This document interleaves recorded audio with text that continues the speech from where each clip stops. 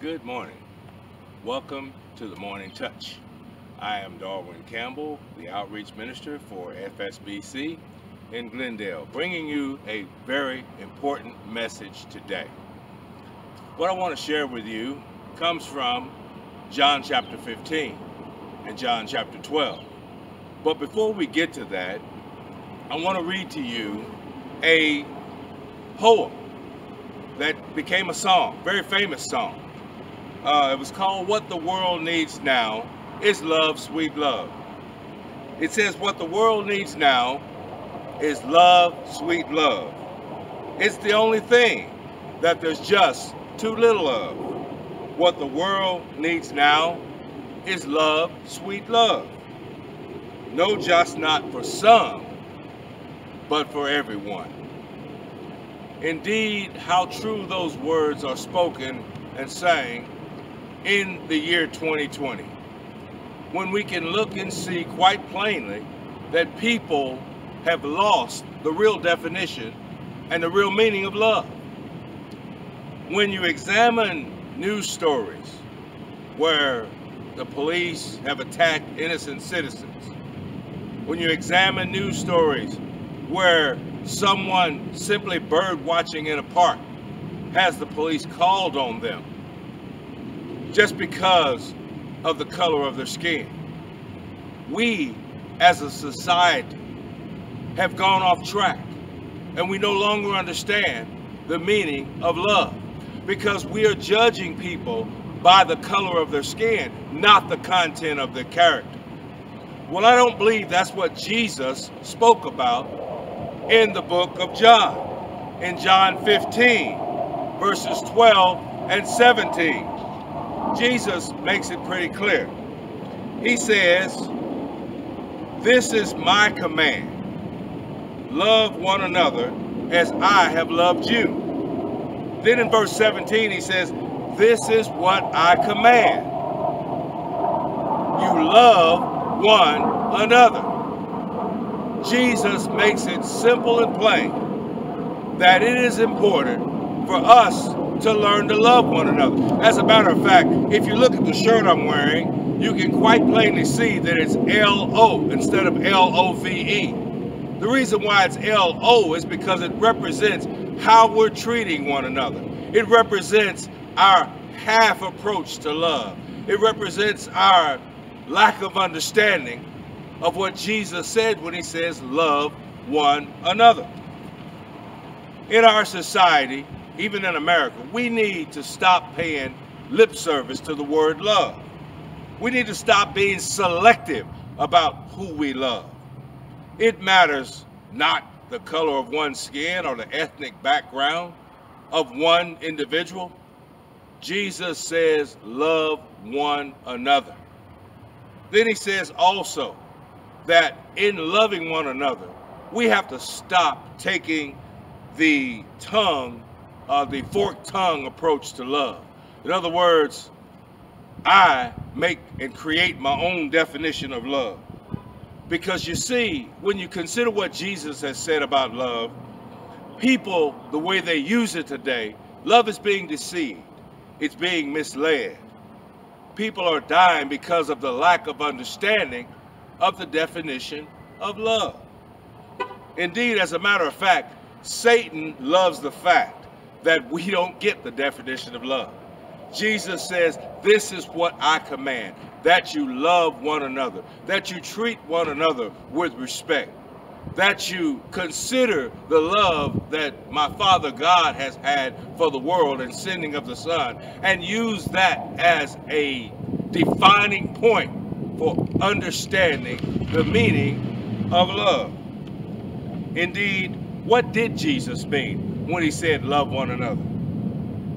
I believe he was asking us to be honest and genuine about love.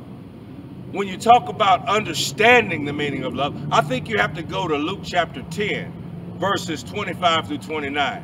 Therein lies the story of the Good Samaritan. You see, the Good Samaritan defines today to you and me what the meaning of love is.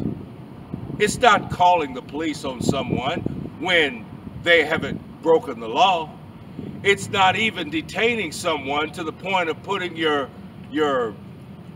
foot or your hand or whatever on an individual in such a manner that you choke the life out of them.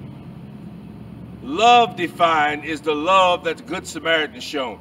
You know, when that Jewish man was beaten on that roadway and two individuals walked past like nothing had happened, the Samaritan man stopped.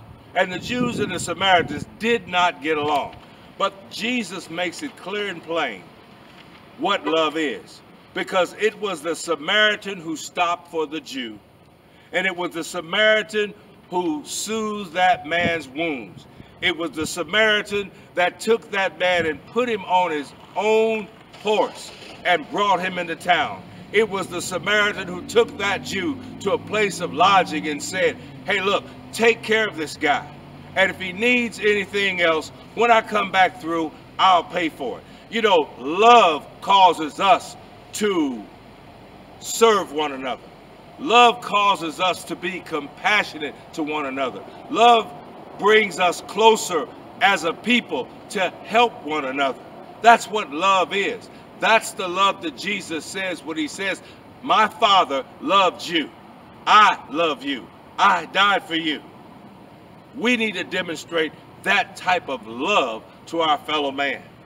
Greater love, Jesus says, has no man than to lay down his life for his friends. That's love.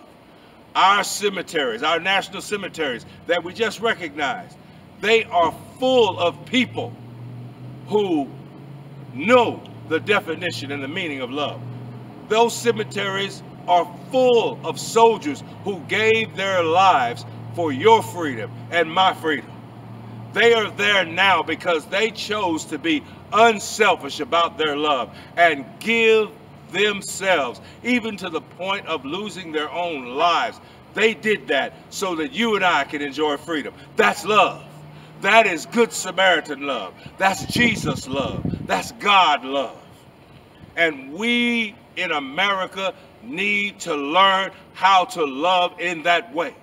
To love till it hurts. To give and to be compassionate and to reach out and to help one another. So that we can stop the hate that's going on. So that we can stop all of the problems that we see bursting forth in our media between police and community, and the distrust between society and government and communities. We need to come together and understand we need Good Samaritan love in our communities and in our societies, in our state, and return to our nation. Love is not hurting a person. Love is not lying on an individual. We need to demonstrate love like the Good Samaritan. He did not care about race, creed, or color. He saw a man in need. He did not put his foot on the neck of an individual until he lost his life. He sought to pick that man up and help him up off the ground. That's Jesus kind of love. That's giving of oneself love. That's the kind of love that we all need to learn. Good Samaritan love. The police need to learn it. Protest groups need to learn it. Commander-in-Chief of the United States of America needs to learn it. Our Congress needs to learn it. Somebody in our society needs to step up and redefine the meaning and the definition of love. And that is compassionate and help and reaching out to those that are in need. Good Samaritan kind of love. Indeed, I believe that if all of us practiced Good Samaritan love, we would see a decrease in violence in our communities. We would see less hatred among the races. We would see less racist incidents happening in our society. And we would definitely see a decrease in police brutality. The friction and the unrest would be reduced if we understood Good Samaritan love. You know, when we truly love one another, we make this world a better place. Let me say that again. When we love one another with Good Samaritan love, we make this world a better place.